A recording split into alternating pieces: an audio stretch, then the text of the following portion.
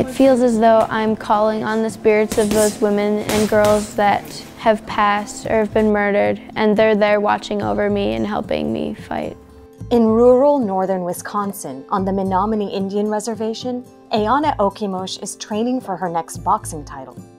I told her the first year, I was a nervous wreck every time there was a fight. But she's not just fighting for another national championship win. She's fighting to raise awareness for missing and murdered Indigenous women. I wanted to put that out with my boxing and fight for those women and girls who can't fight for themselves or make their voices heard. It's a long-standing epidemic that Indigenous women are facing, not just in Wisconsin, but across the U.S. Anywhere you find colonization, you'll find trafficking and murder of the Indigenous women. I feel pumped, I'm ready to go, I'm ready to get in the ring, fight. 12-year-old Ayanna started boxing nearly 3 years ago. She's already won 2 national championship competitions and is currently ranked #1 in her weight category in the U.S. It takes a lot of determination and hard work, but if you put that in, your full 100%, you're gonna do great. When she started her boxing journey, Ayanna's family was reluctant to let her go into the ring. I avoided it for, I would say, probably 2 to 3 months. I was scared, you know, to begin with, and to tell you the truth, I honestly thought she was going to come in here and get punched in the face and it was going to be over. The first thing I said is because of Ayanna's personality. She comes and she's so huggy, and I don't know if she's going to have that temperament to go out there and actually be a good boxer. And, well, to make the story a little shorter, she proved me wrong. As a former boxer, Ayanna's grandpa has passed down his knowledge to her. My grandpa and his brothers helped me a lot with learning different techniques. Everyone has different styles of boxing, so they helped me learn more about that, especially my grandpa.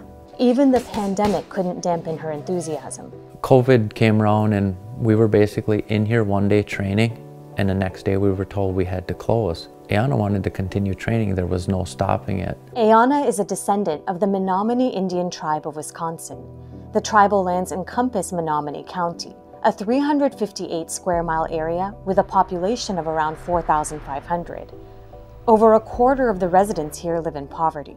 For many kids, the Menominee Indian Boxing Club, where Ayanna normally trains, is more than just a gym. A lot of kids come from homes where they don't have 2 parents, 1 parent, or grandpa, or even kids that don't even have a home, are just bouncing all over the place. So this pretty much gives them a chance to stay grounded.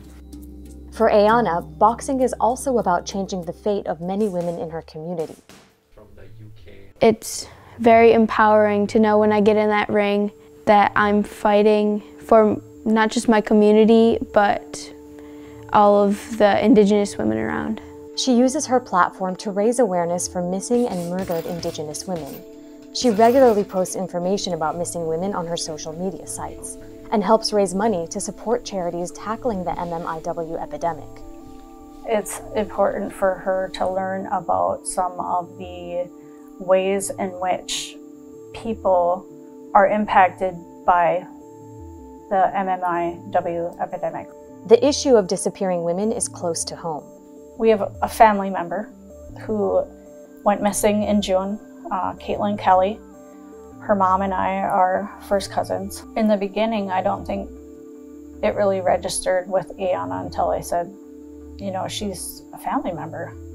Her mom and me, we used to hang out at my grandma's house when we were younger, and that's her daughter, that's your cousin. And, you know, just one night, she's missing. No one can find her. Caitlin is one of hundreds of Indigenous women to go missing across the U.S. With this upcoming tournament, I know that I'm fighting for her and all the other girls that are missing or have been murdered in our community. In the last year, 53 cases of missing American Indian or Alaska Native women have been uploaded to the Missing Persons database. They make up more than 5% of the cases of missing women across the U.S., even though Indigenous women represent less than 1% of the country's population. It's a statistic Ayanna's parents are all too aware of.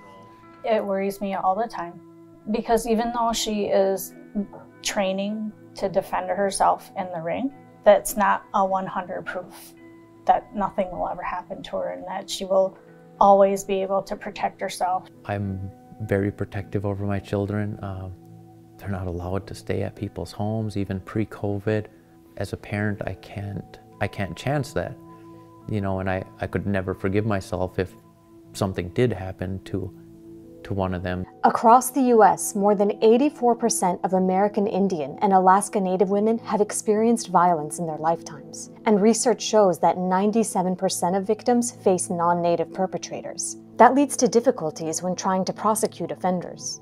There was this decision called the Oliphant decision, which greatly affected tribal sovereignty and the ability to prosecute non-natives on Indigenous land. So if we have a non-native person come onto tribal land and there's a murder and the murder is on tribal land, we're not able to prosecute in many tribes. At the end of 2019, there were 563 active missing person records of Indigenous women. Reports suggest the numbers recorded are likely an undercount. There are a number of reasons for this, including underreporting and poor relations between the police and the community. And Indigenous women going missing is not a new issue. So it's a 500-year-old plus problem since first contact and colonization, when we had trafficking of Indigenous women and young girls.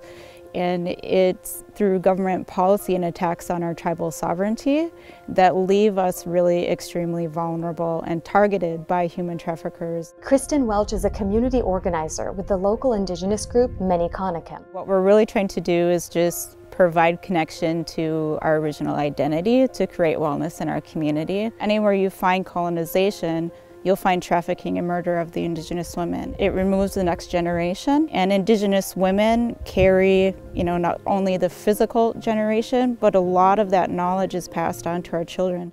In Wisconsin, Kristen is seeing some progress toward more cohesion in tackling the issue. The Attorney General announced a task force between the Department of Justice and Indigenous communities to tackle the issue of MMIW. It's really important for people to ask the Indigenous people, the original people of the United States, what that true history is. Because in the books, that's written by the winners. I hope that there's more young women coming up like Ayanna who can value themselves and love themselves in such a way that that power just emits out of them. Like, that's part of the cohort's work, is to raise up those future warriors. Ayanna is gearing up for the USA Boxing National Championships in December. She's training every day in the boxing gym or at home with her dad. I'm backing her 100%. I'll get you to the tournaments. I don't care if we're broke. We'll make it happen one way or another. For Ayanna, it's always been about protecting herself as well as her community.